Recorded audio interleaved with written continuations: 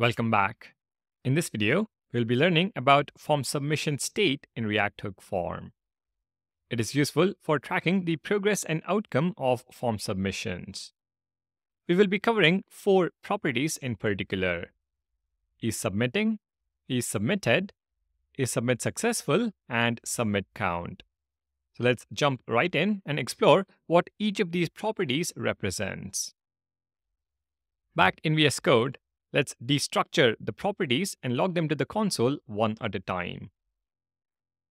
First, we have is submitting. This property allows you to track whether a form is in the process of being submitted.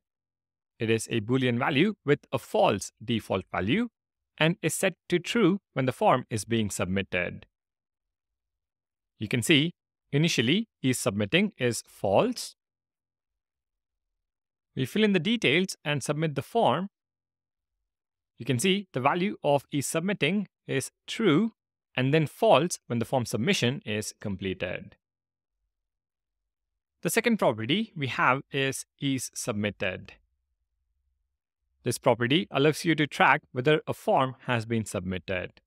It is a Boolean with a false default value and is set to true after the form is submitted and remains true until the form is reset.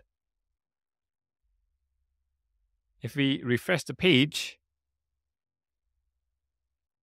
you can see is submitted is false to begin with. Fill in the form details, click on submit, and you can see is submitted is true after the form submission is complete. Third, we have is submit successful. This property indicates whether the form was successfully submitted without any runtime errors. It is set to true if the form submission is successful and false otherwise. Fill in the form details, click on submit, and you can see is submit successful is set to true. Now, if I remove the disabled attribute on the submit button, go back to the browser and change email to just Batman, click on submit, you can see is submit successful is false as we have a validation error. Finally, we have submit count, which keeps track of the number of times the form has been submitted. It is incremented by 1 each time the form is successfully submitted. Initially, the submit count is 0. Click on submit, and the submit count is now 1. Submit again, it is 2, 3, 4, and so on. While all these properties may not have a major role in all scenarios, one particular property that can be very useful is submitting. You can use the submitting flag to disable the submit button while the form is being submitted, preventing multiple submissions of the same form.